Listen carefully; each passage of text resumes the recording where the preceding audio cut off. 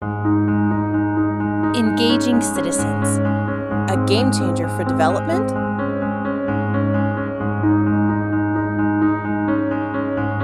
Why people participate with Tiago Peixoto, Governance Specialist, Governance Global Practice, World Bank Group.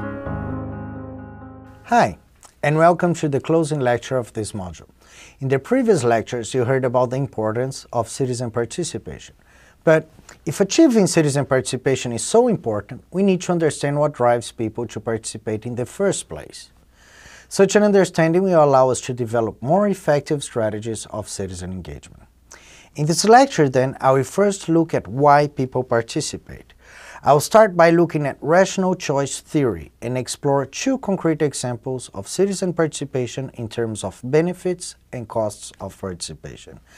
I will then go beyond that and assess other factors impacting participation. And if you bear with me until the end, I will provide tactical tips for increasing citizen participation. So, why do people participate? Most of the understanding of participation follows what academics call a rational choice approach, which can be simplified in the following manner. Citizens will participate only when the benefits of participating are greater than the costs of doing so. The costs of participation can be defined as both material, such as the cost of taking transportation to a community meeting, and as immaterial, such as the time spent on participating. The benefits of participation can be defined very broadly, including, for instance, getting a pothole fixed in front of your house or helping to elect a politician who supports a cause that is important to you. So, very simplistically, according to the rational choice theory, we can expect individuals to participate when the benefits of participating are greater than the costs incurred by participating. In fact, many of the things that you hear about citizen engagement are based directly on this type of rational approach reasoning. For instance, one of the mantras for those working with citizen engagement is to say that people will only participate when they know that their participation will make a difference. That is, when they observe a clear benefit of their participation. How true is that? Let's assess how important this factor of making a difference is by exploring a concrete example of a citizen engagement platform. Fix My Street is a UK-based online platform that allows citizens to participate by reporting problems with local infrastructure to the authorities. This includes potholes, graffiti, or broken streetlights, for instance. Fix My Street automatically forwards the report to the relevant local authority, and the citizen is later notified if and when the problem is fixed by that authority. We can assume that if the problem is fixed, the citizen perceives that their participation made a difference, and they benefited from their own participation. Together with my colleagues Frederick Schoberg and Jonathan Mellon, I conducted some research into the level of citizen participation achieved by the platform. By analyzing the cases of nearly 400,000 problem reports submitted to Fix My Street, we looked at the extent to which having a problem fixed, that is, seeing that their participation makes a difference, increases the likelihood of citizens submitting another report, that is, participating a second time. Here's what we found. If an individual's first report problem is fixed, they are 54% more likely to report a second problem. However, we also found that a substantial number of individuals continue to report problems even though none of their previously reported problems have been fixed. These findings tell us two things about the perceived benefits of participation. On the one hand, people are more likely to participate if they see that their participation makes a difference. On the other hand, our results show that knowing their participation makes a difference is not the only factor determining whether people participate or not. I will get back to this later.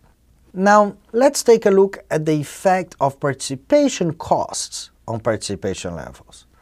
Following the rational choice theory, the use of technology represents an opportunity to reduce participation costs.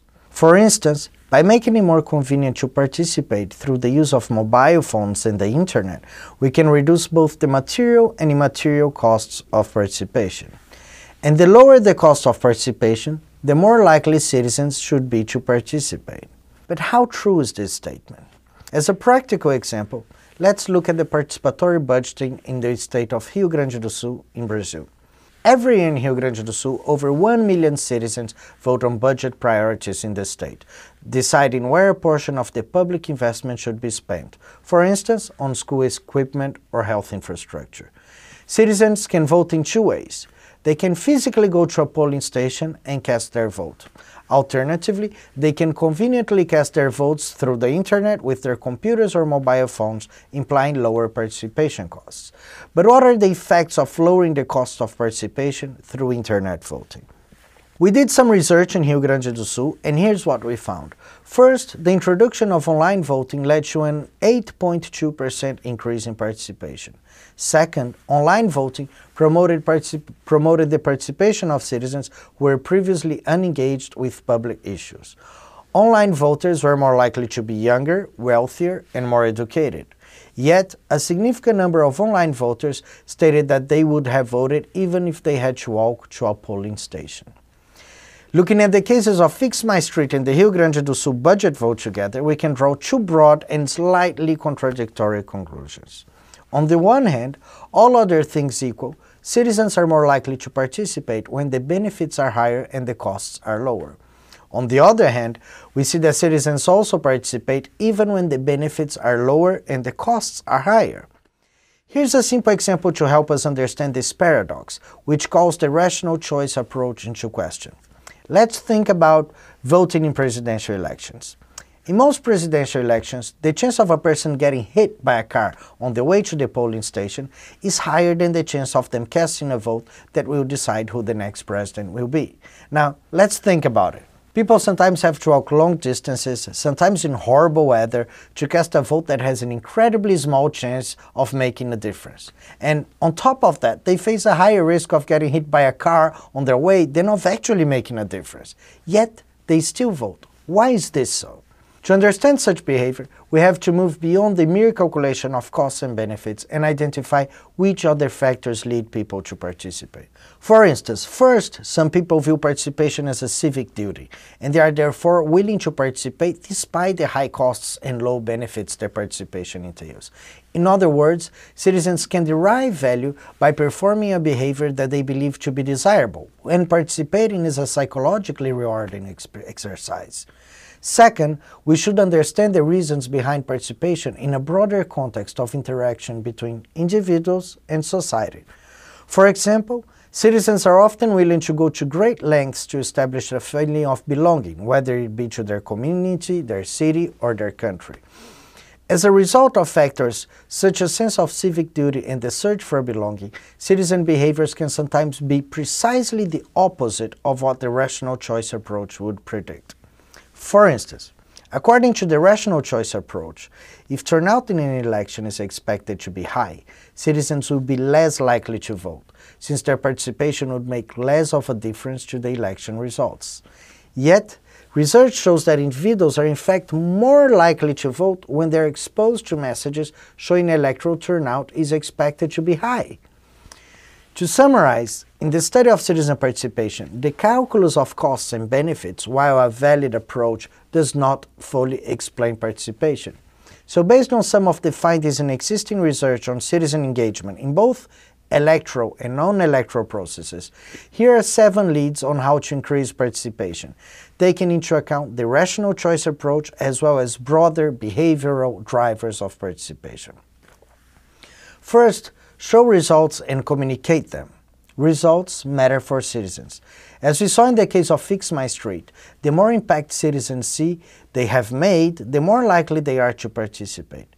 But as well as making participation impactful, it is important to communicate to them the impact that their participation had, which people often forget to do. So, if the participation of citizens makes a difference, make sure you let them know about it. Second, design multiple channels of interaction. Lowering participation costs by varying the available channels of interaction may indeed increase participation, as we saw in the case of Rio Grande do Sul. The case of Rio Grande do Sul is also illustrative for another reason. When the costs of participations are lowered through the introduction of technology, we also saw the introduction of a new socioeconomic group into a participatory process. Therefore, we should design citizen engagement processes that create not only a single channel, but multiple channels to participate, where technological solutions are a supplementary means to participate and not the only one. Third, provide multi-tiered levels of engagement. Each citizen is willing to bear different costs of participation, ranging from a simple click online all the way to personally organizing a face-to-face meeting. Explore all the intermediate levels of engagement between the most and the least costly type of participation. Fourth, get personal. Research shows that the more personal a mode of mobilization is, the more likely citizens are to participate. Personalize your mobilization strategy to the individuals you're looking to engage, and leverage the potential of technologies to better target your audiences. Fifth, reinforce the sense of civic duty and collectiveness. Individuals are more likely to participate when they perceive it as their duty, and give salience to collective action and reinforce the sense of belonging by showing that other citizens are also participating. Sixth, get citizens pre-commitment. Research shows that citizens are more likely to participate when they have previously agreed to do so and when they have planned on how they will do it. Whenever possible, start by getting a low-cost commitment from citizens to participate in the future. Then ask them to participate later. New technologies and social networks provide growing opportunities for citizens to publicly commit to public action. Take advantage of these opportunities. To conclude, seventh, learn to experiment and experiment to learn. The tactics above should be seen as leads rather than infallible tips. What works and what doesn't work to get citizens to participate is always an empirical question, and only by experimenting with different engagement tactics will you find which one best fits your design and your audiences. Again, the cost of experimentation are particularly driven down when working with technology-mediated citizen participation. Leverage that opportunity, and when you find something valuable, make sure you share your lessons. You have now been exposed to some of the basics on why people participate and how to apply that knowledge. As a next and final step, I encourage you to go further and explore the suggested readings, which will provide you with more details and tools to foster enhanced citizen participation. Thank you.